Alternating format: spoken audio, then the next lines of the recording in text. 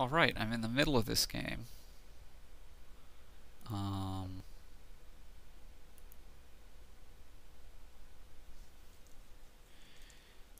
because I had a problem getting it set up at the start.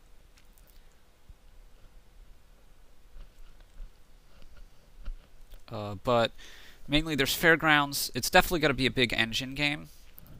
He took a loan and I took silver. And the reason why is I want to get up to my fives fast. He's complaining about a shuffle luck incidentally, perhaps not so incidentally. Um,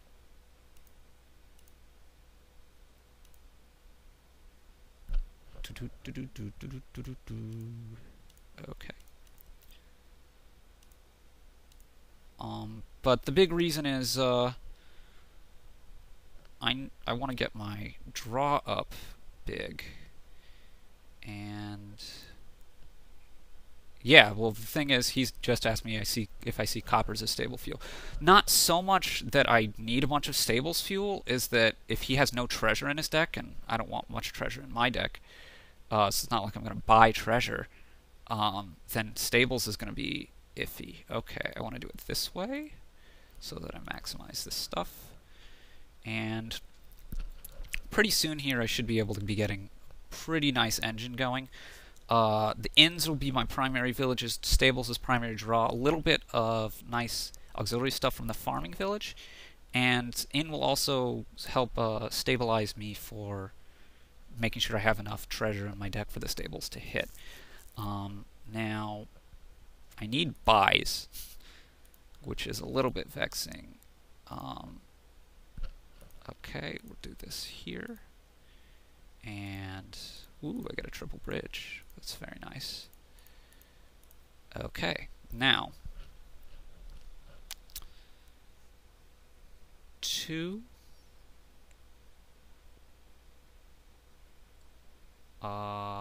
another bridge, I think, peddler, and inn.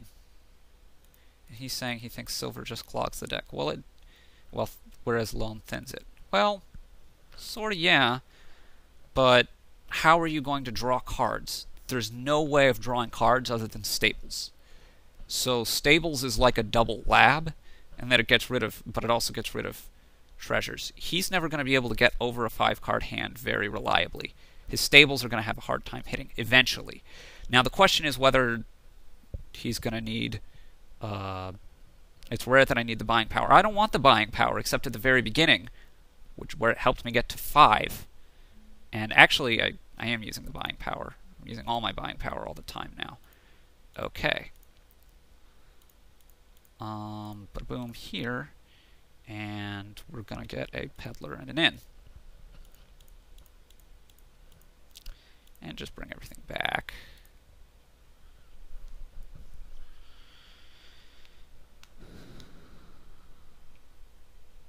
And well, it's probably gonna be a bridge semi-mega turn. Fairgrounds are gonna be big. I'm gonna want to get a gold at some point. Trader is going to be Trader and Curse are probably going to be the 2 cards that I don't get. Although I might get Curse, it might be Trader and Loan.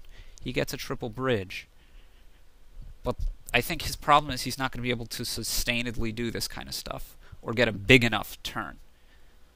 He has 3 bridges. I think I have 4, and his stables aren't going to be reliable enough. So the peddlers are going to run out, and the bridges might run out. He gets another bridge here, an inn. Seems like a weird time for that. Shouldn't he have gotten a peddler first?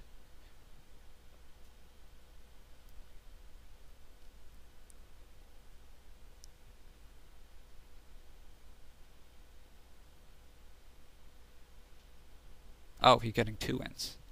I see. Peddler, inn. Stables and inn. No, stables and... Stables, I guess. Farming village, inn. Stables and inn. Peddler, and 3 bridges. Biphase. I'll go ahead and take the last bridge, a peddler, another stables, the penultimate inn. And I have to be a little bit worried that he can end the game and win, but I don't think he can. And I gotta be real careful as to what I give myself here. All the peddlers are fine. 2, 3 inns, and 2 stables. Probably only want 2 inns. And hope to draw up the rest. Okay.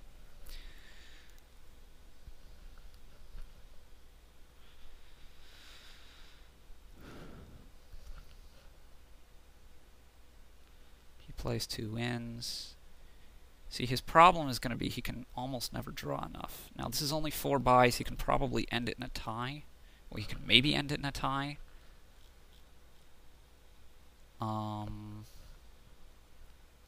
Oh, he would win. Shoot, if he has the money, because he has the Great Halls. What am I thinking? But he can't, because he doesn't have any other money. He's getting dangerously high number of Great Halls, I think. If I can go very close to Mega at all, I'm going to win here. If not, if I can at least get some points, I should be in good shape. That is a lot of Great Halls he just got.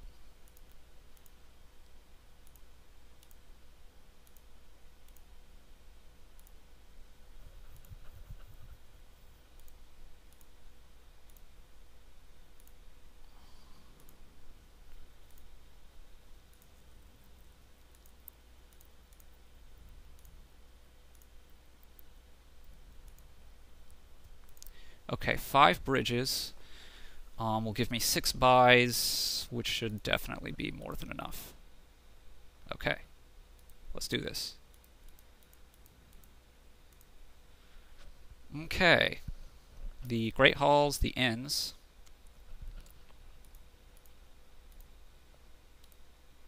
Three provinces. And yeah. So if we'll see the beginning here, because we missed this. It was a veto mode game. I got rid of Vault because I figured that, well, actually that probably made it strategically very interesting. It gave you more draw, and draw for the lone player. He got rid of Young Witch. Well, I could curse him with it. Although Trader's a potential defense. That was also an interesting card. I open Silver Bridge. He opens Lone Bridge. And gets a Great Hall almost immediately on turn 3. And then hits a Stables. Yeah, I'm not 100%. He's getting 4s. And I guess that's what he's complaining about. But the thing is, Silver is really... its thing is that it helps you get to 5. It doesn't help you get to 8 that great, although it's not that bad for it. But it really helps you get to 5. Anyway, comments or questions on YouTube. Thanks very much.